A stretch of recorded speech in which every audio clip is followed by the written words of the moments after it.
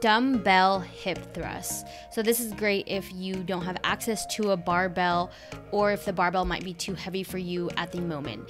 So you want to place the bottom of your shoulder blades on the bench, and then you're going to stabilize that dumbbell on your hips with your hands.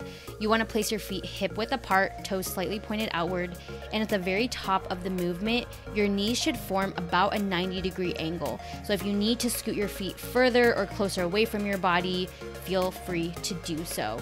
Now notice how I'm really focusing on moving through my pelvis and really squeezing my glutes at the top. I want to focus this movement primarily on my glutes, so that is where I am focused, mentally focused on driving with.